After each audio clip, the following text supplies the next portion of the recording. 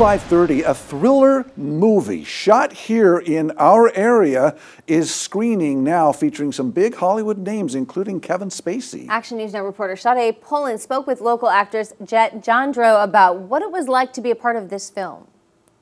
Jandreau starred in Peter 5'8", an independent film starring Kevin Spacey. It's about an assassin who's searching for a real estate agent with a dark secret in a small community. Jandreau played Sam, the mysterious agent, while Spacey played Peter, the assassin. Everything was also filmed in Dunsmore and other parts of Siskiyou County.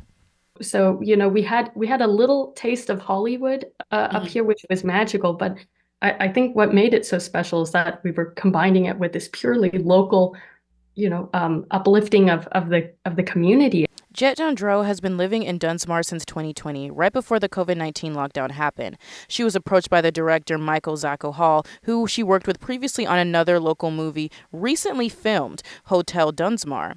She says working on a film in her hometown is an amazing experience. You know, the locals were extras and they were all singing and dancing with Kevin in this one scene. And we're all pinching ourselves because, we're thinking, is this really happening? It felt like a little piece of Hollywood. What memorable location in that community was used for this story?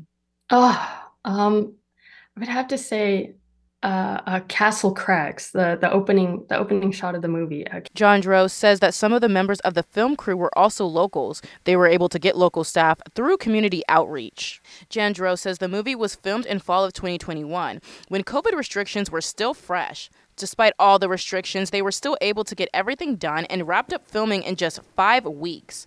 I'm Jandreau Pullen with Action News Now, coverage you can count on. Some smaller local theaters like Mount Shasta Cinemas are showing Peter 5'8". For the Mount Shasta Theater, tomorrow is the last day with showings at 5 and 7:40, but Jandreau says that very soon the movie will be available on streaming platforms.